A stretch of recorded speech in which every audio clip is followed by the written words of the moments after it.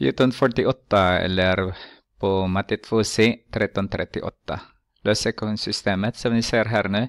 Jag ska lösa den här ekvationsystemet bara med additionsmetoden så att ni ser en gång till hur gör man.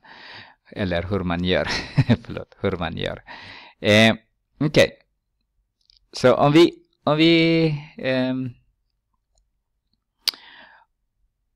om vi omvandlar den här ekvationen, ser ni där? Allting går till 12. Men kanske det är för svårt för dig att tänka så. Men vi har positiv där, vi har negativ där. De träffas i 12 på något sätt. Så om jag ska göra så här nu då.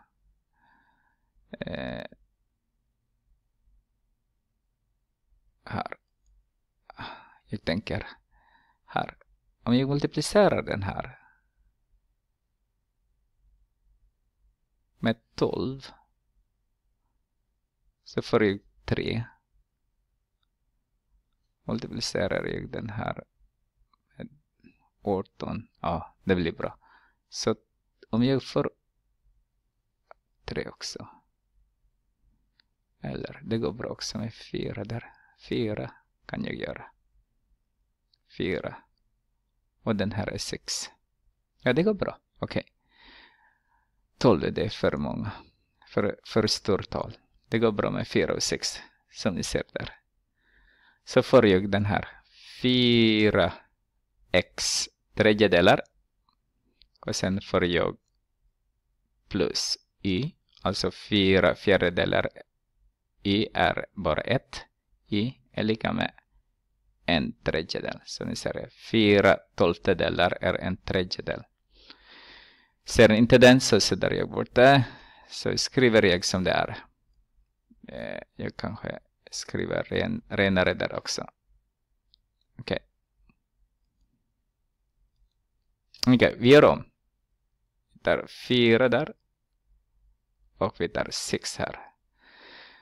Därför vi har 4 där. Vi har 4. Jag vill göra 1 till så. Det här blir 1. Det här blir 1. Alltså tittar vi här. 4x tredjedelar plus 4y dividerar med 4. Alltså jag multiplicerar in allting nu. Är lika med 4 tolftedelar. Som i sin tur är. Den här blir. Ja, men det gör ingenting egentligen. Och så har vi 6x halv där. Minus 6y dividerar med 6. Alltså den gånger den dividerar med 6. Eller sjättedelar så har vi 12 tredjedelar. Som ni ser nu. Om jag adderar den. Plus den här är 0. Okej. Problemet är att den här blir knepigt nu då. Och det här är också knepigt. Om jag förlänger. Ja, vi får se om vi kan. Så har vi den här nu då. Vänsterled. Så har vi 4x. Tredjedelar. Om jag förenklar den. Plus 3x. Är lika med. Här. Om jag förenklar den där. Det blir en tredjedel. Plus 4 då. 4. Och jag förlänger. Om jag förlänger den här med 3. Så får jag 4x. Tredjedelar. Förlänger jag med 3. Så 3 gånger 3 är 9. Tredjedelar x. Så ser du att jag har fortfarande 3x där. Är lika med. Förlänger jag också den med 3. En tredjedel plus 12 tredjedelar. Jag skulle inte ha förkortat det va? Ja just det. Jag skulle inte ha förkortat. Okej. Och då har vi 9 plus 4 plus 9 är det 13.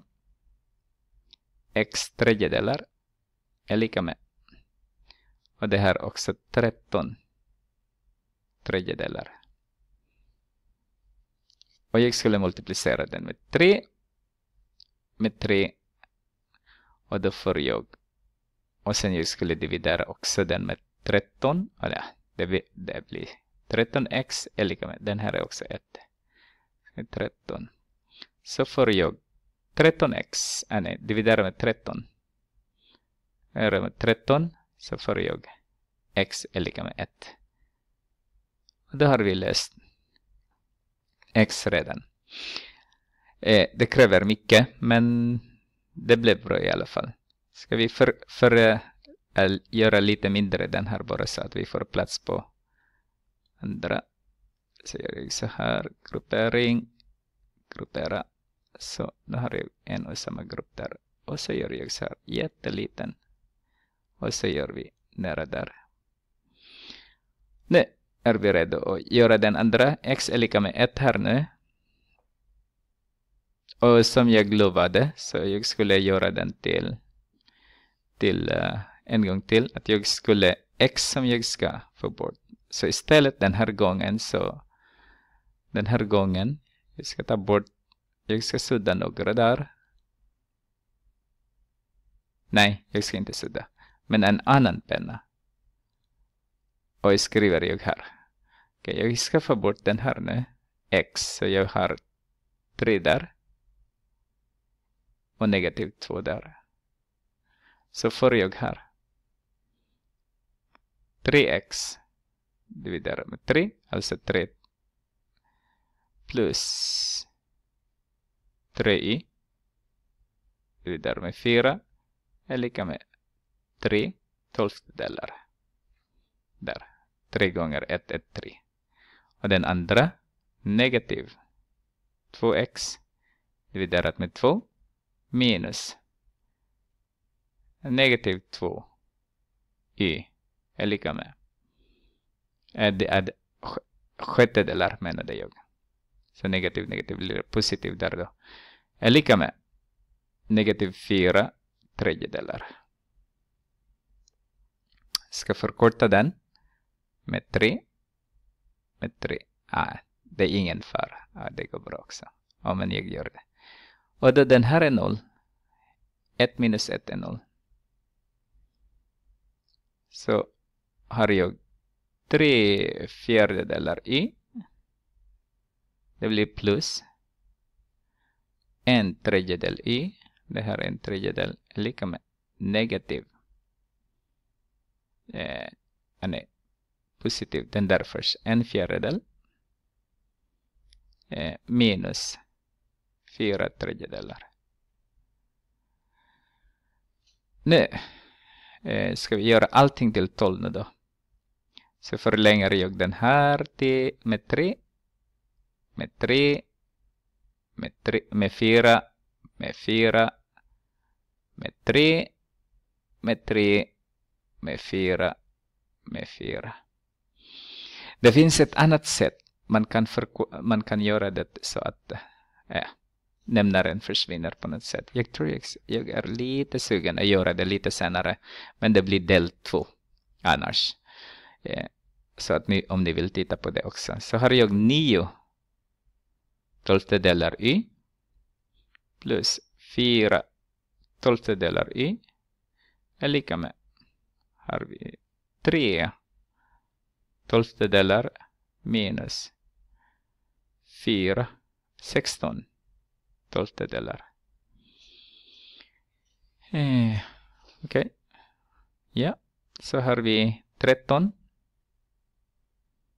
y tolftedelar är lika med negativ 13 också tolftedelar. Som ni ser det redan. Gånger 12 där. Gånger 12 där. Så har vi 13y. Jag skriver här. 13y är lika med negativ 13. Dividerar vi med 13. Dividerar vi med 13. Så y måste vara negativ 1 här. Så har vi x är lika med negativ. Skriver här. X är lika med 1. Och y måste vara negativ 1. Och titta gärna på del 2 om ni vill se ett annat sätt att lösa den. Särskilt ni som läser kanske Matematik 2C. Vi ses där.